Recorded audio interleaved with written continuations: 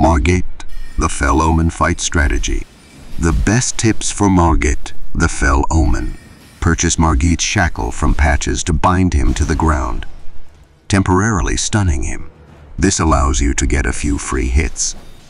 This will not work once he reaches Phase 2.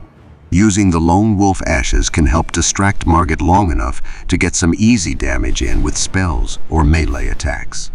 The Spirit Jellyfish can act as a great tanky distraction and is available if you speak to Rodrika in Stormhill.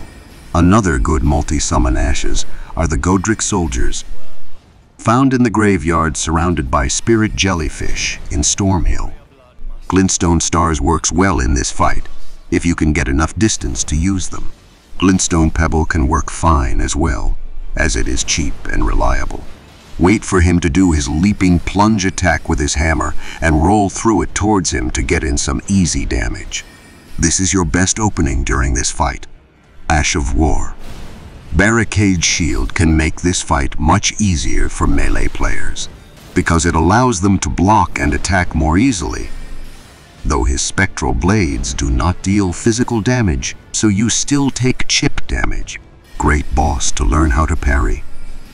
Do note that it takes 2 parries to put him in a state where he can be reposted. The majority of his staff attacks are parryable, but his magic weapon attacks are not.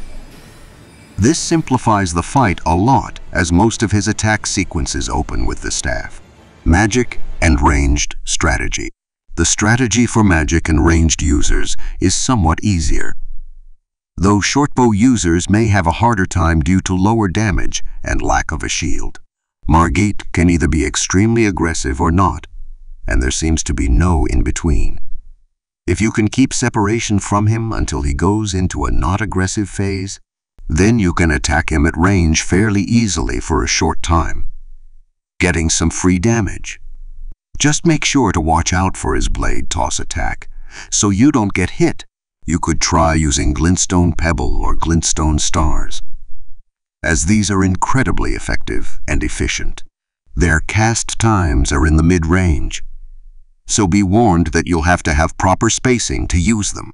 Additionally, it's not a bad idea to use a shield in your offhand to block in case of emergencies or after you cast, in case you cut it too close. You can use the Lone Wolf Ashes to create a distraction that can allow you to range him down in less than a minute if you play it right. Wait for the wolves to gain his attention, then unleash spell after spell, making sure to pause when you gain aggro. This gives the wolves time to acquire it once again before continuing your barrage.